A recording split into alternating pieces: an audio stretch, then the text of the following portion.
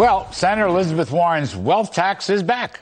She's proposing a bill that would impose an annual 2% tax on every dollar over $50 million, then 3% on fortunes worth more than $1 billion. That's every year.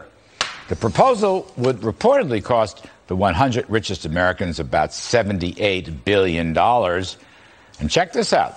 Amazon founder Jeff Bezos would pay $5.4 billion alone. Elon Musk would pay $5.4 billion. Bill Gates, $4.1 billion. And Mark Zuckerberg, a paltry $3 billion in taxes. That's $3 billion in taxes, folks. So let's talk about this. Joining us now, David Bahnsen, founder and managing partner of the Bahnsen Group. I think the best way to raise more revenues from the rich or the non-rich, but particularly the wealthiest people, David, is to lower their tax rates.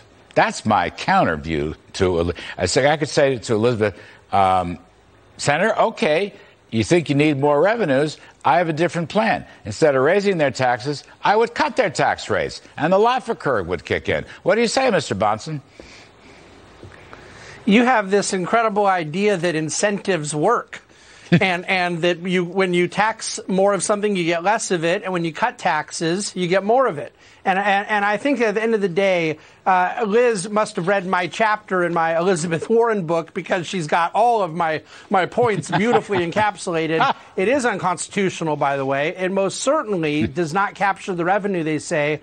But Larry, to your point, the incentives are all wrong. If you want more taxes, you don't tax the wealth base. You want more incentive for people to create more wealth. And we can talk all day long about Bezos and Elon Musk and what they try to use as extreme examples. Last I checked, by the way, Musk and Bezos have employed a lot of people and done a lot of good for the American economy. But even apart from that, what about all the family business owners that might have a $55 million net worth, own a chain of car washes or restaurants or privately held businesses? The incentives for this thing are terrible.